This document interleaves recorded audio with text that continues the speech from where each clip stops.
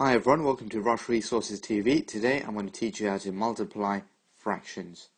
So, I've got a very quick trick for you. All you do is multiply across. So you do 3 times 2, which is 6, and we do 5 times 7, which is 35. And that's it.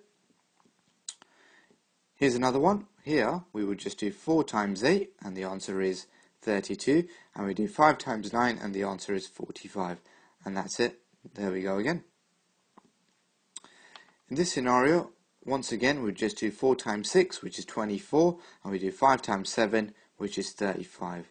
And there we have it. Say, for example, we had another problem where we had to simplify.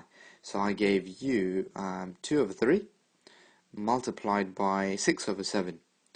In this scenario, we would just do 2 times 6, which is 12, we do 3 times 7, which is 21, and this time we know 12 and 21, they're both in the 3 times table. So we would divide the top and bottom by 3, and we end up with 12 divided by 3, which is 4, 21 divided by 3, which is 7, and that's our answer. Hope you found this video enjoyable. If you found it useful, give it a thumbs up, and feel free to subscribe and stay tuned for more. Thank you for watching.